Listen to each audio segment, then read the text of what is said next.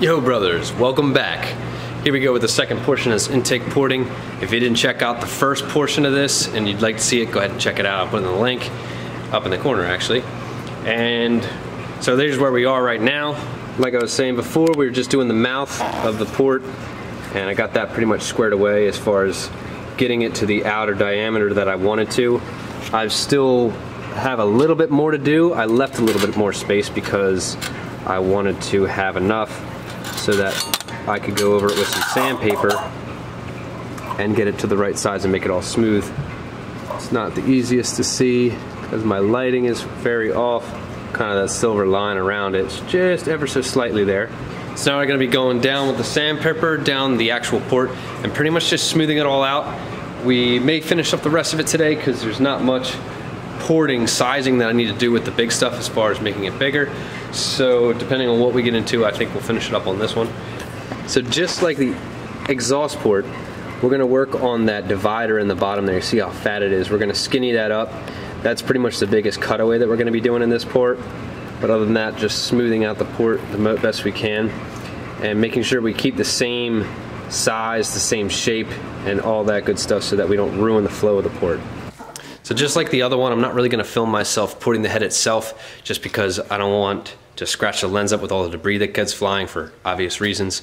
So I'm gonna just explain the best I can as I'm going along the way, show you what I do in the process, and if I have any thoughts along the way, I'll stop and record and tell you guys.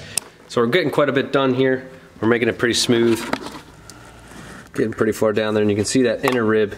I have it pretty thin at this point, as opposed to this one. You can see how wide it is. I got that thinned down pretty good. Now the thing that I want to explain here is the importance of that rib, because with the exhaust side, everything's traveling. Let me turn the light up a little bit. My goodness. With that rib, with the exhaust, everything's flowing from behind that rib and then coming out. So it's not as important as it is now, because now everything's flowing towards that rib. So if I have that thing shaved one side or the other too much, all the air is going to be trying to go down into that one intake valve. And we don't want that. We want it to stay even so that it's evenly distributing into the cylinder through both valves. So it's really important that I make sure that I don't cut too much on one side and the other. Right now I notice I do have a little bit on the one side, so I'm definitely going to make sure that I grind that down and really spend a lot of time feeling that. It's hard because it's kind of a long port and my fingers aren't that long, but I'm going to do my best to get in there any way that I can.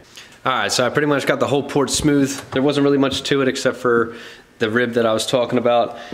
It's basically just going after it and smoothing it out so there's no ridges and no rough surfaces in the port anywhere, which is pretty nice at this point.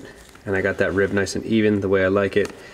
And there is some rough stuff that I'll have to flip it over and do it on the other side. Right now I'm going to go through the rest of the ports here. Alright, so I went and finished the rest of the ports, did the same thing and smoothed them all out with the sandpaper all the way down. And before I flip them over to finish the rest of the port, what I want to do is go back to the gasket itself, because if you remember, I used the carbide to open up the mouth, but now I'm sandpapering. I left a little bit of an edge so I can creep up on it and not go too big real quick. So right now I'm fitting that right now, and the way that I was doing that before is basically putting it on the bottom, matching it on the bottom, and then centering it up as best I can. Now for me, just sandpapering, smoothing out the edges, it already got pretty close, but some of them, this isn't perfect. You can still see it has a little bit of an edge. This one's probably the worst one out of all of them. Well, it's over a little bit, but on that top side mostly. So just gotta run over those real quick, and basically what I'm gonna do with this is just kind of go one port at a time, match it up, have an idea of where I need to cut it, and then sand it down, and then put it back on. It's just very tedious of taking it off, putting it on, taking it off, putting it on, but in order to get it perfect, that's what I gotta do, and then we'll flip it over and do the rest of it. And one of the ways that I'm keeping track of it is I'll lay the gasket on, and as you can see, I'll mark with the Sharpie where it needs to be trimmed. So in between these two marks is where I need to be sanding strictly. Anything outside of it I don't need to touch, so I just make those marks and then kind of keep a visual of how much, you know, an idea of in my head about how much it needs to be trimmed down, and just keep touching it up and see where it goes. So to give you guys a little bit better idea of how I'm actually holding this in order to line it up every time, so that I make the right shaving. Is what I do, like I was talking before, is I wasn't moving the bottom, so I'm matching the bottom up on both this port and this port so that it lines up with the rest of them. And then what I'm doing is lining up this one, centering it the best that I can where I have this one. And once I get that one in place, because I'm pretty much done this one now, and it's exactly where I want it to be. The port is the exact same shape. So now what I do, now that I have this one matched, then I just move over to this one, continue to make sure that this is on the bottom like the other one, and then kind of just hold it, look at it. Now I'm seeing this one's pretty much right. I did a little bit of shaving this one already, but I still need to get this bottom edge in here. So the next part is just to shave this down, and then once I get this port, I kind of just keep walking over and make sure the ports are still matching along the way, and then continuing to just do one after the other, and then I'll end on this side. So after about having it off and on about 100 different times, I finally got them matched up. Definitely took a lot of tedious on and off, but it's definitely worth it. It's gonna match up. Now I'm gonna do the underside. We'll flip it over to show you that stuff. All right, so here we go with the final part of the head. We're just gonna do the seat side of the port. And as you can see, when I was doing the other side, when I was doing the mouth, I got a lot of it done already, and it's more of just touching up more of the parts closer to the valve itself, the seat. So just going around the guide, and mainly this turn, this short turn here, which, like I said, I'm not doing any shaping. I'm pretty much just flapping it. So just gonna run through this process, clean it up, make sure everything's smooth as silk. And one thing that I'm seeing as I'm going through this process here is along the edges on both sides of the port on the outside, is it's coming in straight, and then all of a sudden right before it hits the seat, it opens out, it gets wider. So what I'm doing is cutting down that ledge and opening it up on the side so that it's smooth. On the inside, it has it as well on the inside. So that's the only kind of sizing that I'm doing other than just smoothing it out. But that's my main focus, is just making sure that it's a smooth transition from the inside of the port out to the seat, because it does open up pretty wide. One other thing that I'm doing here is, you see the guides on the other ones here. Right now they're, you know, a square, or not a square, but they have the sharp edges. That one's actually, I got a little bit. But what I'm doing is I'm really focusing on rounding them off and making them smooth, and, you know, just thinking about how the air is flowing. If I can get my flashlight to stay, there we go.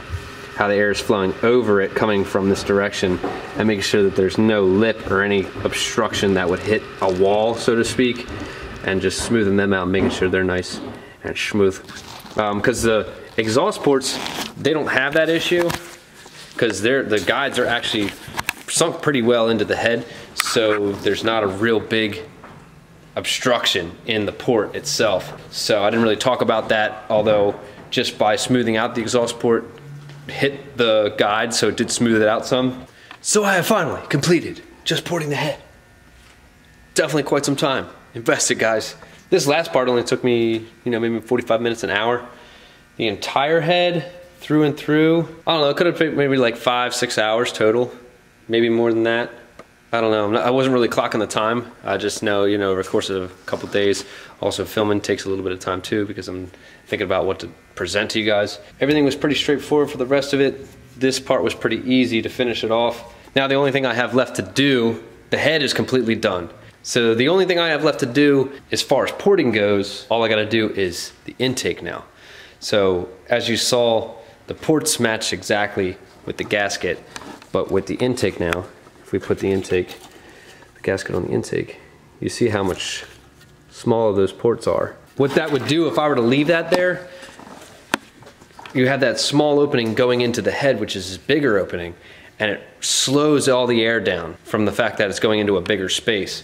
So we want to make sure that we match those perfectly. I'm going to show you how I transfer that over, because that gasket can move around, remember, and I did it a specific way on the head. So I'll show you how I transfer that over onto the intake on the next video. But other than that, that wraps up the head porting. If you guys have any questions, you know I like answering them. Feel free to ask, and always love hearing from you guys as well. Subscribe, like the video, let me know what you think, and I'll see you guys on the next one.